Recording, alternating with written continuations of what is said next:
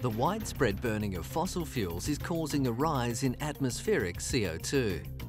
Limiting CO2 and other agricultural greenhouse gases, such as methane, is important in managing the effects of climate change. Engineers are trying to develop techniques for capturing CO2 from the exhaust streams of power stations and then pumping it into porous underground formations to stop it accumulating in the air. The pilot project is located in Australia's southeastern state of Victoria. Here, CO2 from a nearby gas well is being injected into a layer of sandstone. And we know there are rocks down there that's going to seal it in.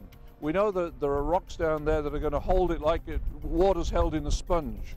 So in other words, it's not going to leak out. We're very confident of that. The storage part of the process does seem feasible, and if the capture of carbon dioxide can be done in an economical way, the world's coal industry could drastically cut its CO2 output. But there are still a lot of technical problems to be solved. In Britain, at the Hatfield Colliery, they're planning a gasification plant that will work with a new 900 megawatt power station to be built on the site.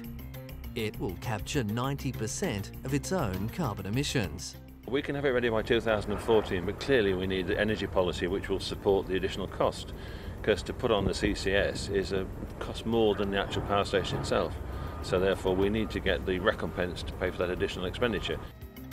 Owners of older power stations are waiting to see whether their technology is practical and economical. If carbon capture can be made to work, it will provide a fast track to reduced emissions.